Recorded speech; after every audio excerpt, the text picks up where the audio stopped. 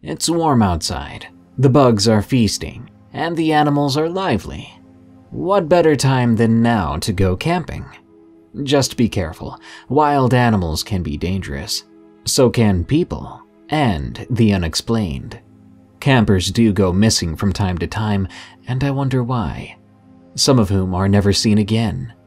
Enjoy these allegedly true scary camping stories. Go to darkstories.org to send me your scary experiences, and stop by eeriecast.com for more of my creepy podcasts. Now, let's begin. Camping can be fun, sometimes. From PJ. This happened during the summer I graduated high school, a few years back now. Since the end of that summer, I've moved for college. My high school was in a suburban setting, but the campus was surrounded by a good amount of forest. I joined the cross-country team in 9th grade, and that kind of developed my love for hiking and exploring.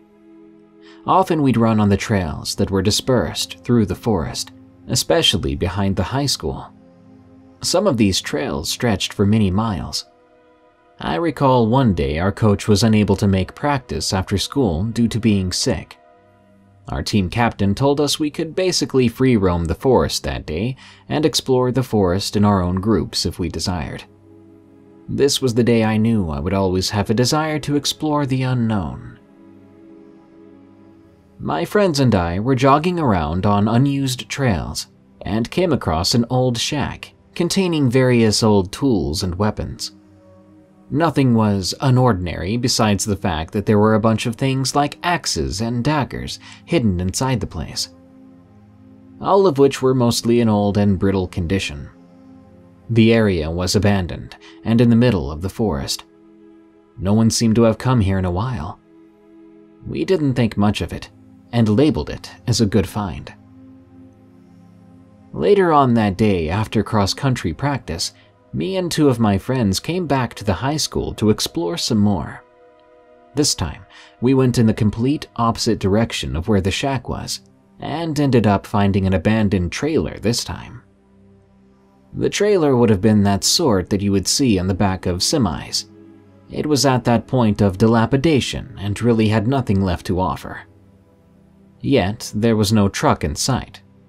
That made us wonder how it got into the woods in the first place, without a clear path long enough to even transport to this location. Next to the back of the truck, a single-story makeshift-looking house that was clearly the victim of a fire sat. The place was practically crumbling and nothing inside was worth taking a look at. However, the trailer had some interesting stuff inside. Although it was peculiar finding this stuff deep in the woods, a lot of the stuff inside the trailer was either junk that appeared to be old, or antiques that ranged from typewriters to dressers that appeared to be made back in the 1900s. We labeled this as our biggest find yet, and we were really excited. That wrapped up the day though. A lot of other cool and odd things had happened in our expeditions to the forest since then, but nothing as bizarre and freakish as what I'm about to tell you. So the purpose of stating all of this was to explain how my love for hiking and exploring came into play. Since then, me and my friends have continued to go to this forest behind the high school from time to time to explore and hang out. Now, as officially graduated seniors, my friends and I decided to have one last time in those woods before we split off in our own unique directions in life. While it was a day filled with deep nostalgia and sadness, reminiscing the good old days, we also got the fright of our life. This time we dedicated the whole day to the woods. We got ready in the morning and rode our mountain bikes into the forest, bringing camping supplies and such. That day was different, as we decided we were going to camp overnight in the woods. After all, we had never done that before, and as our last time coming here together, we figured we better make it memorable. There were 4 of us in total. We told our parents we were going to stay the night at one of our friends' houses. Looking back, I kind of wish that's what we ended up doing. Anyway, we got there in the morning and found an area to set up camp. It was at the bottom of a really steep elevation, and there was a clearing at the bottom with an already made fire pit, because apparently someone had already been there in the past. There were beer cans and ammunition shells scattered everywhere. I've come to learn that this area of the forest was actually used as a shooting range back in the day. We started on our hike, and pretty much screwed around all day on the trails. We graffitied a bridge about a mile down the trail where our campsite was, writing stuff like "so-and-so was here" and such. We figured we had to document our last day, and all the other days we had spent in this awesome forest, before we all left for college. When you entered the forest, there was a main path that went straight with many side paths. The area where we camped was about a quarter mile into the trail from the high school to the left.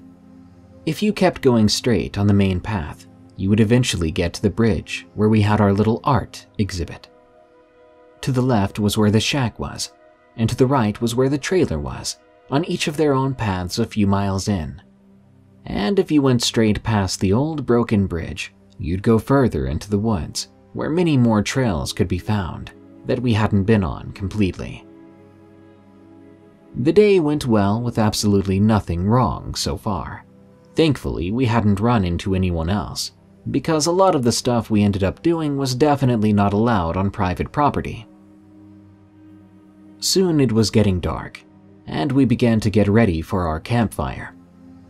Beers in hand and memories on our mind, we had started our nostalgia trip. Things had been going great. At one point, the fire had begun to die down, and we decided to let it go. After all, the embers would stay alive for a while after, and that was all we really needed at this point. By then, it was around 1 in the morning, and we had all fallen asleep. I suddenly woke up, not knowing what time it was. Everyone else appeared to be asleep though. I didn't move much, because shortly after I woke up, I heard something.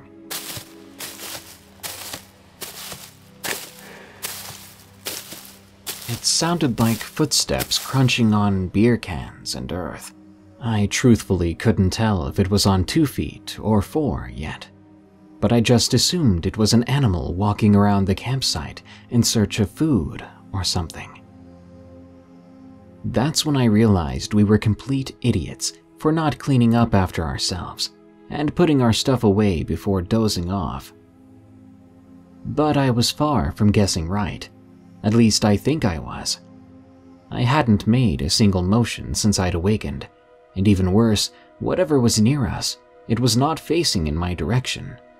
The way I was then, I was completely vulnerable to whatever this thing was. That's when I suddenly heard a new set of footsteps approaching the campsite.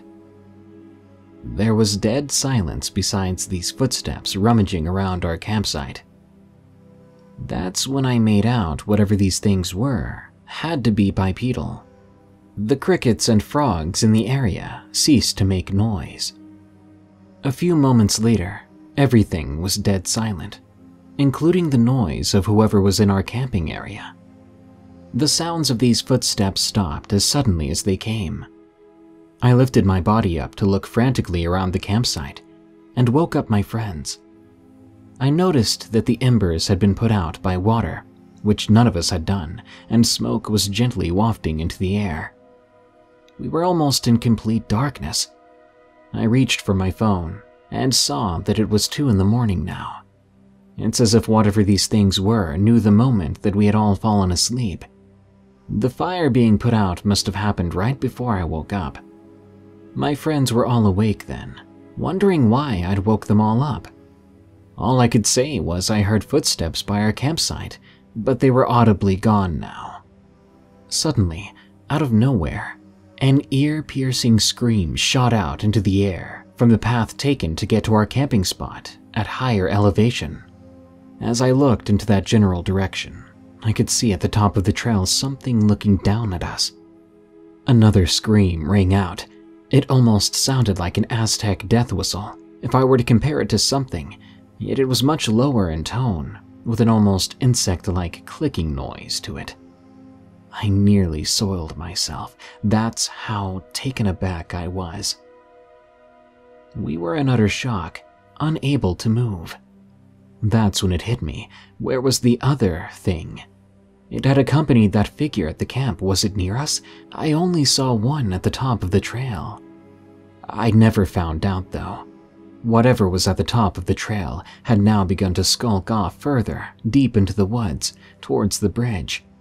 All I could make out was its tall, slender silhouette. Where its eyes were supposed to be were two small, eerily green reflecting slits.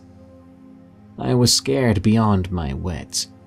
I told everyone we were going to make a run for it. After all, we weren't too far from the high school, about a quarter-mile away, give or take. We ditched everything and ran.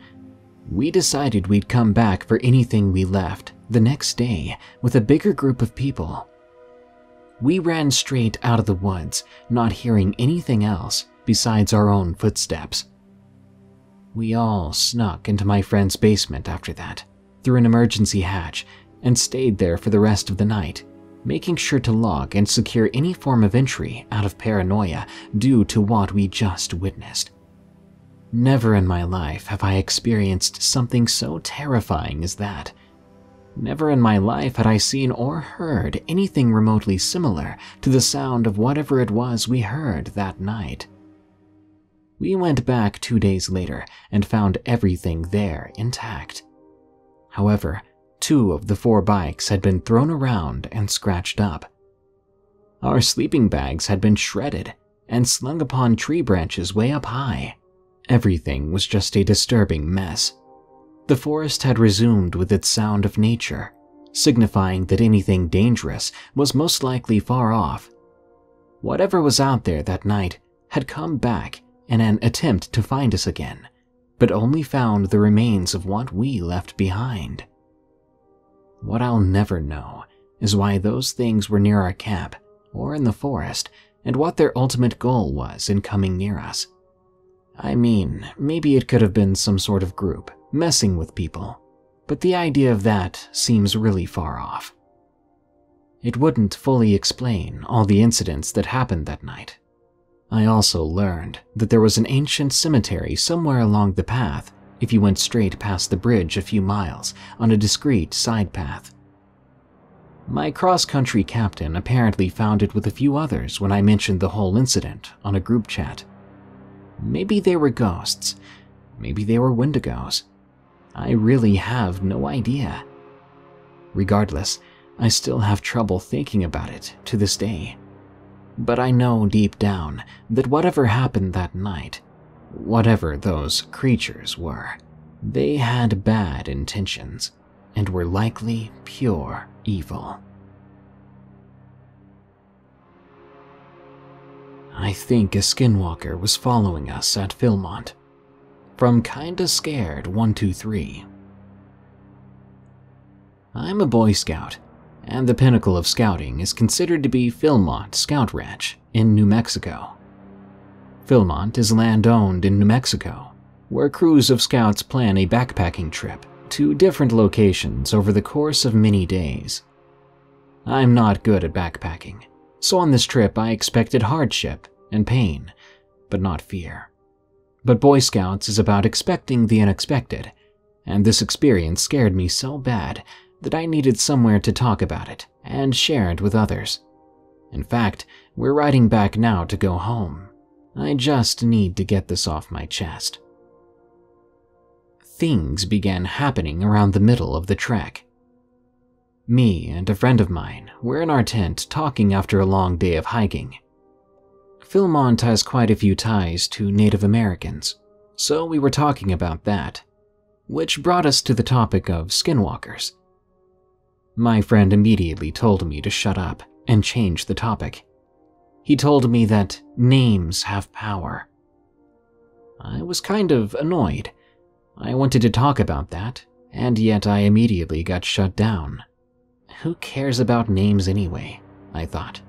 This is stupid Harry Potter type stuff. Shortly after we went to bed, I woke up in the middle of the night to screaming. But it wasn't human screaming. It sounded like a deer, but all sorts of wrong. Deer are common in Philmont, and I had heard them make sounds before, but this sounded distorted and wrong. The screaming continued for at least 2 more hours before finally stopping. By then, I was on edge, but my exhaustion got the best of me, and I eventually fell asleep. The next day, we got up early and thankfully arrived early at the campsite. As night fell, I put last night's events behind me and went to sleep as usual. That night I slept well. We woke up extra early in the next morning around 3 a.m. It was going to be a long hike, and our guys wanted to get a bit of a head start. I was late getting out of my tent and packing my bags, so there was a small point in time where I was left alone in the dark, packing my stuff. Suddenly, the screaming began again. Just barely in my view, I saw a boy with a headlamp walk into the forest. I started yelling and screaming for him to turn around and go back to camp, but I was too far away, and soon his light disappeared into the forest. I don't know if these events are related, but it left me very on edge. Things were fine for a while. I'd hear the screaming every now and then, but nothing would come of it. Finally, we arrived back at base camp, and when we finished our trek, me and the guys settled in and prepared for our last night. I heard one of our crew members calling my name from his tent. He asked if I could shine a light outside because he thought he saw something through the flaps. Annoyed, I got up, grabbed my flashlight, and pointed it outside. It all happened so fast, but just as I pointed my flashlight outside, I saw a pale, white, and bony leg disappear behind a row of tents. It looked like the leg of a horse, but with an elongated human foot at its end. I was in shock. I told my friend I hadn't seen anything, and I just lay in my bed, clutching my knife. The screaming began again, and that just made the situation much worse. I got little to no sleep. I was very eager to get out of there. All that matters is that I'm gone now, and I don't have to worry about it anymore. If you could take one thing away from this story, it is that you should never taunt something that you don't understand, something that you don't want to come after you. Because I got lucky. It just decided to give me a little scare, that's all. Please take it from me though, don't mess with legends, because they might decide to mess with you.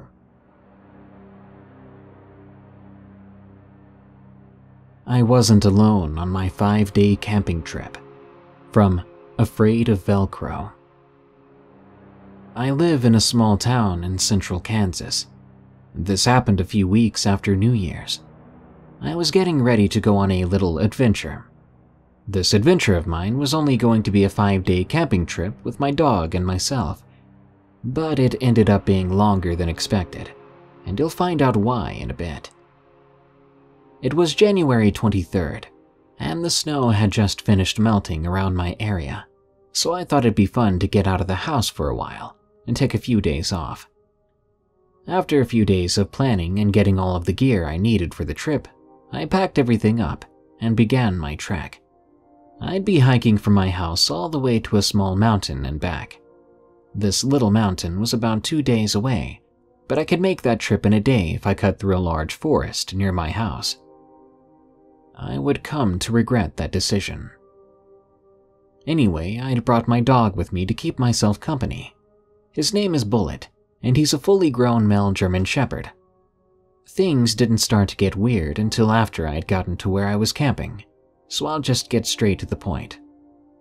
I had arrived at the spot on the mountain where I was going to be staying, and I decided to let Bullet off his leash to go explore his surroundings.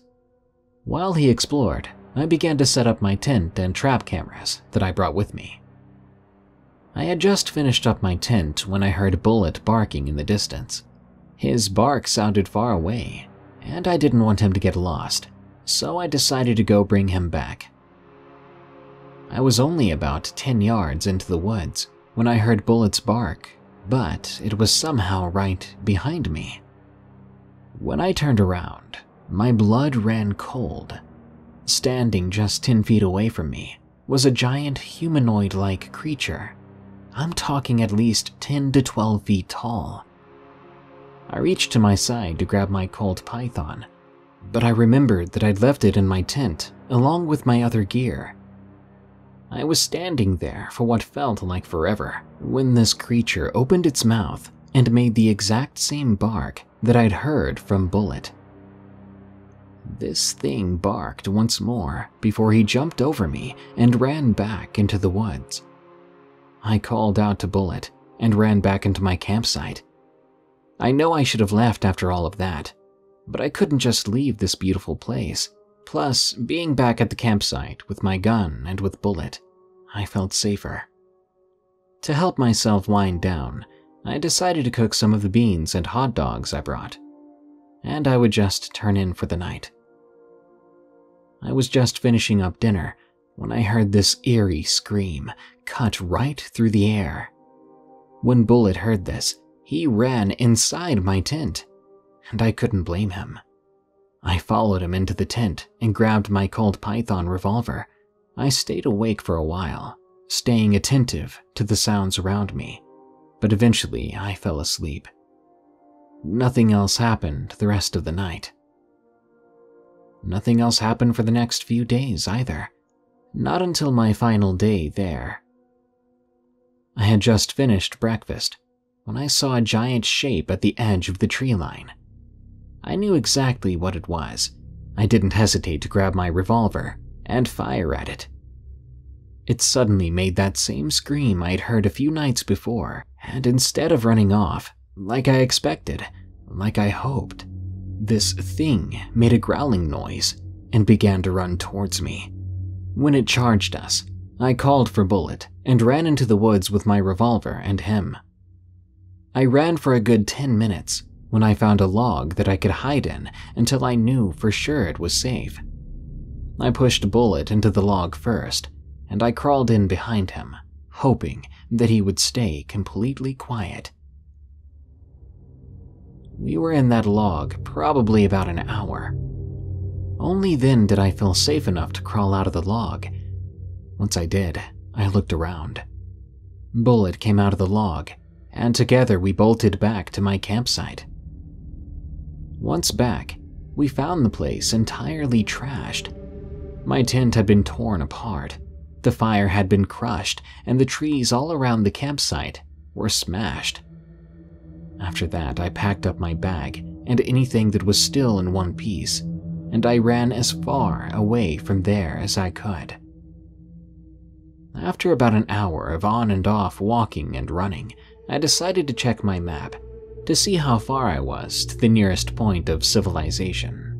When I pulled out my map and looked at it, I almost passed out.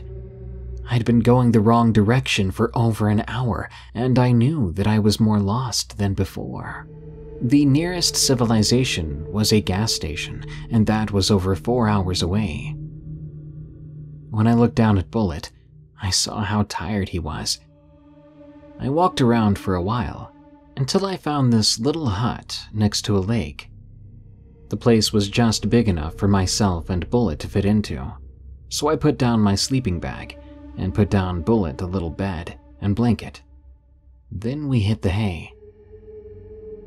When I woke up, I told myself that we were getting home no matter what. I hoped that that thing was far behind us, but I couldn't have been more wrong. Just as I was about to leave, I looked down the hill and saw that same creature staring back at me, as if it had been following me, watching from a distance. I pulled out my gun, firing the remaining 3 shots at it before running back up the hill. Bullet was running alongside me, but he got in front of me after a while. We walked for about an hour before I heard what sounded like voices. Relief and hope rushed over me. I ran straight towards those voices. When I found the source, I saw a group of hunters at a small cabin. They must have seen me, because they waved me over, and as I got close, I guess I looked completely shook, because they all asked me if I was okay. I didn't hesitate to tell them my story, and they all laughed. Not that I can blame them. If I was one of those hunters, and someone came out of the woods and told me that they had been chased by a giant monster humanoid thing through the woods, I would have laughed too. They laughed until that same eerie scream cut through the air again. They went quiet, and so did the woods around us. They told me they'd give me a ride in one of the trucks, and they drove me all the way back to my house. When I got back, I told my family my story too. As I unpacked, my uncle came into my room and told me he believed me, because that same thing happened to him when he was younger. After looking more into this creature and this encounter, I believe I saw the devil himself.